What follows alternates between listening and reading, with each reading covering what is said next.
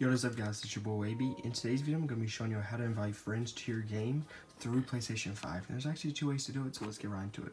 So the first way is, say we're on Call of Duty or whatever game, it doesn't matter. You're going to press the PlayStation button like this, and then you would go to Game Base. And then you would go to Options. Sometimes it takes a minute for it to pop up for me. I don't know why it takes so long. And then you're going to go to Game Base. And there's two ways. So you can search up a player if you want to invite them, or just go to your friends list. So we want to invite, I don't know, ADOX or somebody. You click X on his name. And then you want to go over to this icon right here where it says Invite to Game.